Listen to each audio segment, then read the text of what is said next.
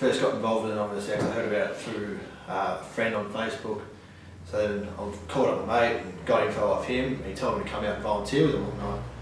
And so I went out with him, and it was probably one of the most fulfilling experiences I've ever had.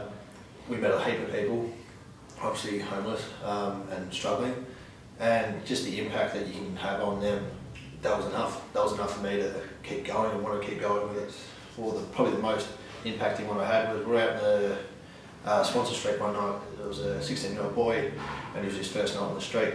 And when we met this bloke, he literally had nothing, like no clothes, nothing. He just up and left home with absolutely nothing. And so we went to the car straight away. Obviously it was the end of the night. Went to the car straight away and just loaded him up with everything we possibly could, and just the look on his face, it was like just life-changing. It was like just that, those little things to us that we take for granted, like meant the world to this little kid. And like that's probably the most touching thing that you get through Anonymous X. What impact do we have? Obviously a massive one. We've come a long way in the year and a bit that we've been like an organisation. And it's the whole direct impact that you have, I think, is the best part. You get to meet people and you get to talk to them and you hear their stories. And yeah, that's the best impact you can have, I think. 5 years time, Anonymous X.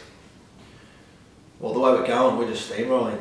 So probably a national organisation by then, where we got maybe little setups in all the major cities in Australia. Hopefully have the connection by then where we can actually give some people housing.